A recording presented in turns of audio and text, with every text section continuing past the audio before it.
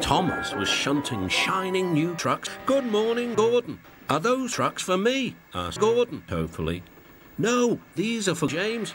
I'll fetch your coaches next."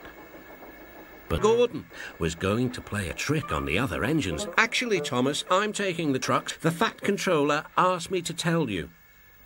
"What about the coaches?" Give them to James." "Come on, Thomas," said his driver. "Orders are orders."